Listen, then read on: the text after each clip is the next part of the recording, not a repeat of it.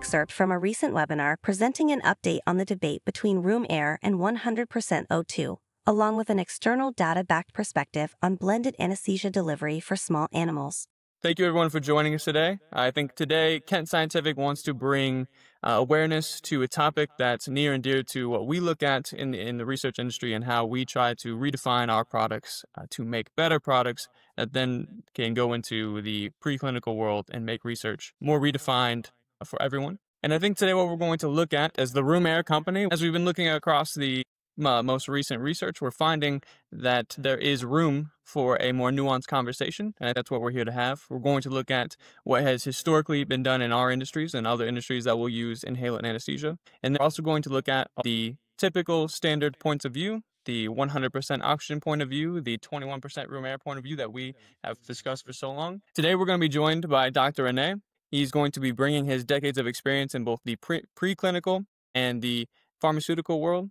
He has many years of experience with different training techniques that use a variety of tools and protocols that are used in everyday labs. And so he's going to be bringing us the research and a more nuanced approach to the historical view and how we can all redefine and refine our anesthesia protocols moving forward. Yeah, so we're looking at the science behind the carrier gas you're using. You have to give your anesthesia in some sort of carrier gas. So historically, 100% oxygen, that's one of those things you don't think twice about it. You hook up your vaporizer to your tank, you turn them both on, and you go. In the past, we simply copied everything that was in the veterinary clinic. And that was a mixture of nitrous oxide and oxygen. And that was approximately 40% oxygen should be the minimum that you have in your gas. So we are getting back to that a little bit. If you look at a lot of recent research, we're finding a lot of times that using high oxygen percentages, such as 100% oxygen, can actually produce off-target effects that you're not intending. It's not the one or the other. It's somewhere in between, probably. In the past, we used oxygen and nitrous oxide as they did in the veterinary clinics. Nitrous oxide was not as effective in small rodents, so that was skipped. On top of that, it was teratogenic, so we were very happy that we could take that out. But when we put our animals under injectables, we must remember that the cardiac output and the respiratory rate are dropping. And that means that the SpO2 is dropping as well. And in fact, evidence is accumulating and several papers have been published about animals breathing room air or mice especially breathing room air are simply hypoxic. I think the perspective I'm coming from today is that we're talking about changing an industry practice that has been in place for many years and is the standard across all labs that I'm aware of, is to use 100% O2. It could be argued we do this because it's historically what everyone has done, but it's also eliminating a variable of what reducing oxygen supplementation would look like. So I think what I'm searching for today is the evidence to say that this industry standard needs to be looked at, needs to be reconsidered. Proof that we're not doing this out of opinion, but we're doing this out of fact that there is a better way. Because I think we're all here to search for a better way. And I'm open to a better way. I just want to see the evidence that, hey, just because we've always done this, 100% O2 is not always the answer. And maybe to the other side of the argument, we're worried about what SpO2 looks like over long periods of time when you're using room air. So I think if we can see room to grow in between those two numbers, we can find a great way forward. A lot of times 21% oxygen or room air is sufficient and you don't see any sort of inflammation. You don't see any sort of damage to the lung tissue. It winds up being better objectively for your animals. So it's really weird looking at all this recent everything that's come up and, well, what do we do now? So at Kent Scientific, we really do recommend and we do give you that option to use room air because it's quicker, it's easier for the user, and it does wind up being better for your animals a lot of the time. So on the topic of room air, one of my main concerns and one of our concerns that we've seen in practice is that SpO2 can become a variable that we have to be concerned about. And to say that at 21% oxygen over longer periods of time, we can sustain proper levels of SpO2 within the blood, we're making a claim that we don't always see in practice, that can't be reproduced over and over again to the level that we're comfortable making that a standard within our practice. I'm not ready to move on because I've seen potential complications with lowering my supplemental oxygen from 100%. And that's a variable I'm not willing to move forward with unless I can see more evidence that it is safe at lower levels. Yeah, so not all procedures are created equal. And if I'm doing a intrathecal injection, which it should take all of 5 minutes from induction to taking my animal off, then if my carrier gas isn't really going to make that much of a difference and there's not a lot of time for my animal to become hypoxic in that 5 minutes, then I'm at the point where is giving them that oxygen really the better thing? Is it worth introducing that variable and possibly like downstream affecting my studies, even if all my animals are getting exposed to that same agent, that same anesthesia, that same oxygen?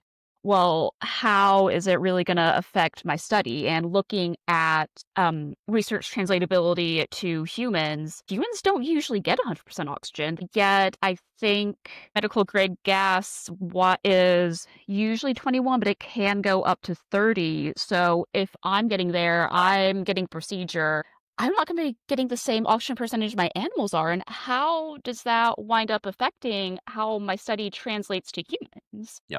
Okay. Thanks for sharing your opinion. I think it's not so easy. It's not either room air or 100% of oxygen.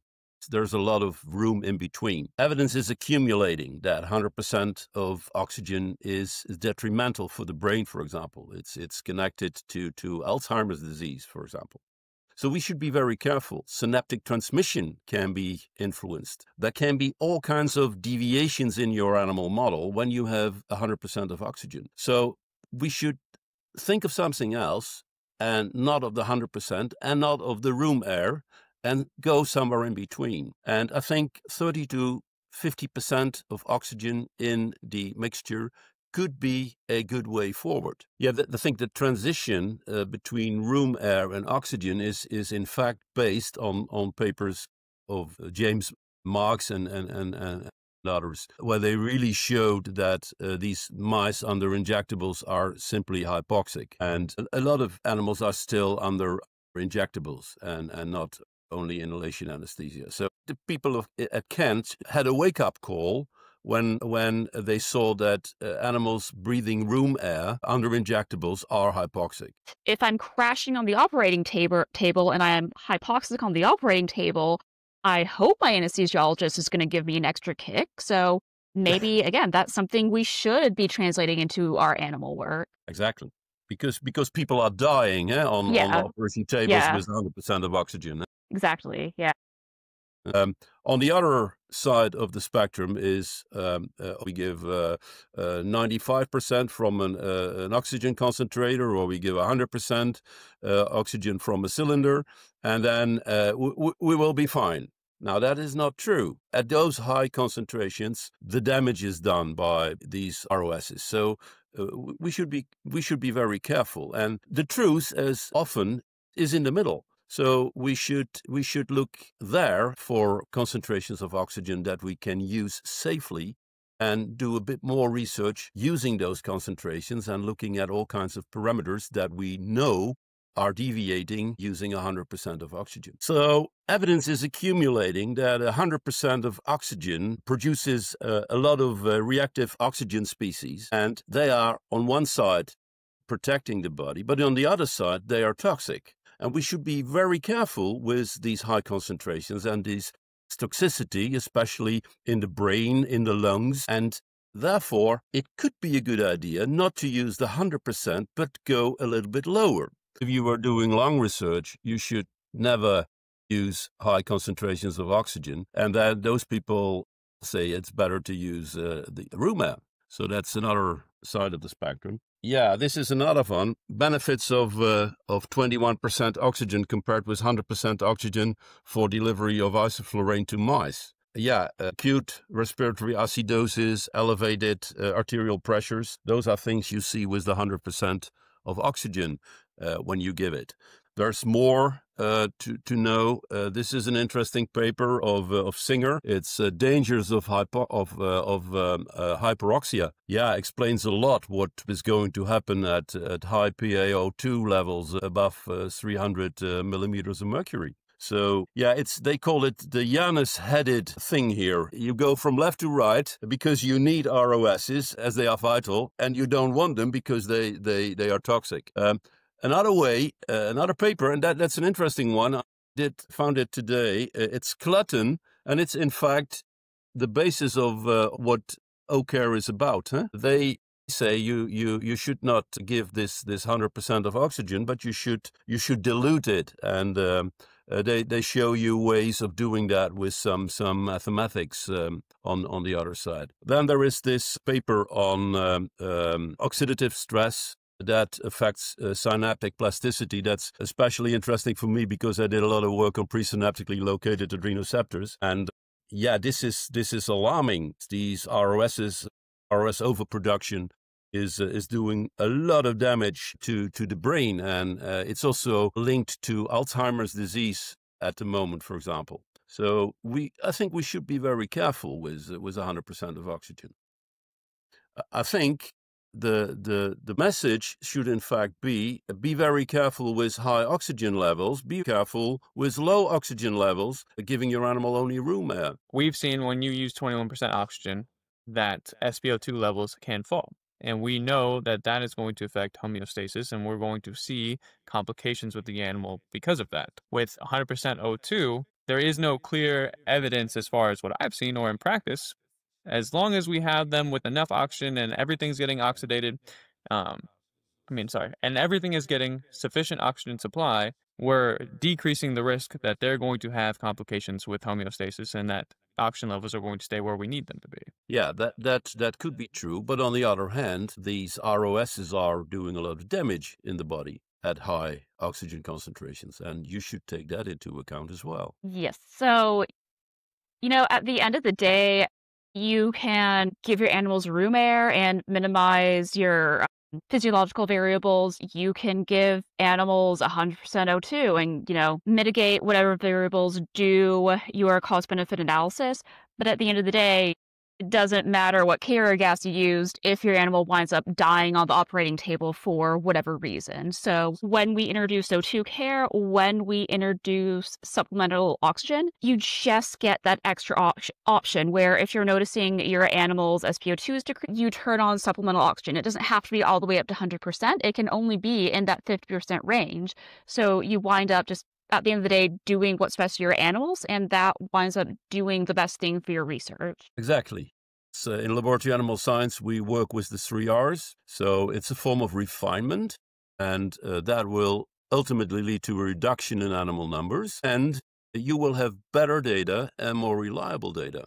And that's what it's all about. In the book of Paul Flagnell about laboratory animal anesthesia, he mentioned that percentages between 40 and 50% are probably the best choice. And this is also confirmed by some publications. So it would be great if we had a machine that could give us variable concentrations of oxygen. And this machine has now been introduced. It's the O2 Care. So I think what Dr. Remie has helped us see by comparing these 2 points, finding the more nuanced research that's in the middle, is that there is room for all of us to further refine our anesthesia protocols, looking at what's best for the animal. And from the conversations we've had today, it's clear that what's best for the animal is an approach that allows us to blend our oxygen into more middle ranges between room air and between 100% O2. And that's the conversation we've been listening to, and we've been hearing it. And at Kent Scientific, we've not only heard it, but acted on it. And now we're introducing our SomnoFlow O2 Care. The product is designed to meet that demand for a more specific approach to our anesthesia protocols. And we're going to give you the option to not just have to choose between room air or 100% O2, and we can all go on this journey together of actually using what's best.